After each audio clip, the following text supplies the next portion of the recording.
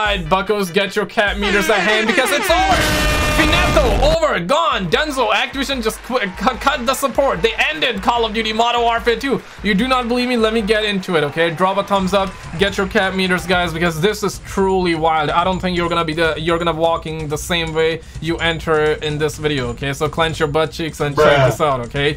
So Charlie Intel just came out. They say that news, Bloomberg reports that this fall, the new Call of Duty game started as expansion to Modern Warfare 2, but turned into a full premium release with continuation of Modern Warfare 2 story, new multiplayer content and more. And this is something we heard like months and months ago, that we're not gonna be getting a Call of Duty game this year. It's apparently gonna be a DLC. It's gonna be $70, and a lot of people went into coma after hearing that, and a lot of people just couldn't even compute, and some people were kind of shaking. I'm shaking. Some people were really happy by the fact that maybe this is gonna be the year we're not gonna get a brand new Call of Duty game. But guess what? We were wrong, because apparently this happened quickly after. And also we recently had like GTA 6 tech gameplay demo, deadass. I will link you that video at the end, so something to be excited about, I guess.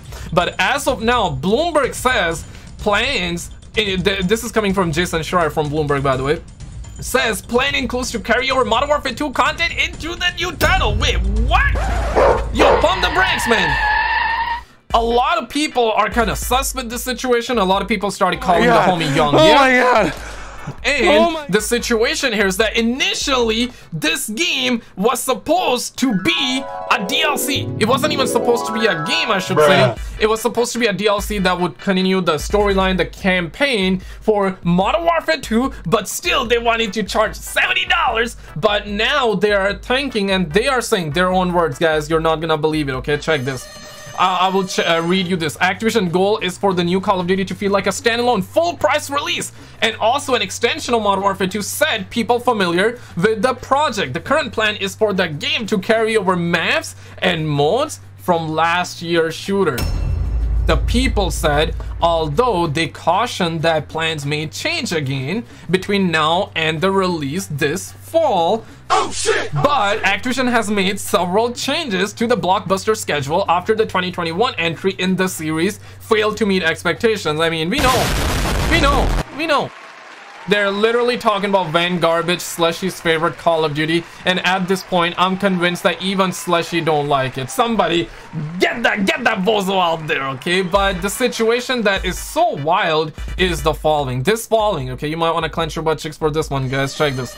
The expansion was planned to be big. They're talking about Modern Warfare 2 DLC. That was the plan initially. It was supposed to be big, with a single player campaign and several multiplayer maps, and eventually it morphed into a full game release. Sledgehammer, and I quote, Sledgehammer's new Modern Warfare game. The name is still unclear, but will probably not be Modern Warfare 3, thank God. And they are saying that it is now slated for this fall. The people said declining to be named because they weren't authorized to speak to the press. Activision spokesperson Neil Wood noted the company has announced that a premium Call of Duty game will arrive this year and that they had nothing new to share. Guys, everybody, okay, gather on. The situation here, translate, moral of the story. They were working on this DLC that they wanted to charge $70 for. They saw they had a lot of content. Their words, not mine, okay? You look at Modern Warfare 2, ended up releasing with 10 multiplayer maps, 3 years, 3,000 devs. And they are saying apparently that's a lot of content. And this DLC that they're working on ended up getting big, huge, humongous, massive, right? As they would like to say. It was so massive that now they're saying we're gonna end up making a standalone brand new game. That's what they're saying. And I wouldn't be surprised if this game turns out to be that one campaign and 7 multiplayer maps. Too big, too large, guys, too large. Give it up for Activision. Drop a thumbs up. Can a brother get a massive like for this one? I mean, if Activision can charge y'all $70, can a brother charge you 1 like, guys? But it does not end there. Bloomberg also reports that some at Sledgehammer Games are worried about the development. We know they are worried, guys. I mean, damn it, man. The devs are worried. That's not a good sign about the development because of the shortened period they've had to work on it. Only starting on the project 1 year ago. But they have support from Treyarch and Infinity Ward on the project. Bruh. Yo, what the f? I cannot compute this, dog. You guys gotta understand this, okay? Modern Warfare 2, Infinity Ward took 3 years. 3,000 devs, 3,000 manpower, real souls, alive, fully alive, working men, working women. They use all of those bimbos, all of those bozos to produce Modern Warfare 2. Ended up releasing what? One campaign, 10 multiplayer maps, 2 of them were cooked. Spec Ops, which is kind of half big. DMZ, a lot of people loved it right now. A lot of people are like, I don't want to even play it. That's what people are saying. That's it. Warzone 2, they made Warzone 2 and then they cut sections from it and made Modern Warfare 2.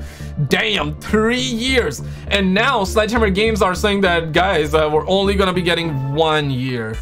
Bro, 1 year. I don't know, guys. Some current and former employees of Sledgehammer Games are worried about the schedule, which has given the company less than 2 years to develop the game. A similar schedule for the studio previous game, 2021 Call of Duty Vanguard, which led to a difficult period. We know, but guys, we ended up getting a tech demo gameplay for Modern Warfare, for GTA 6. Deadass. Check this video out on the screen, or click the video on this on the left, because Nero Cinema channel, Call of Duty YouTuber, massive YouTuber, ended up getting taken down. Check these videos out, guys. They don't want you seeing that, and I will see you right there.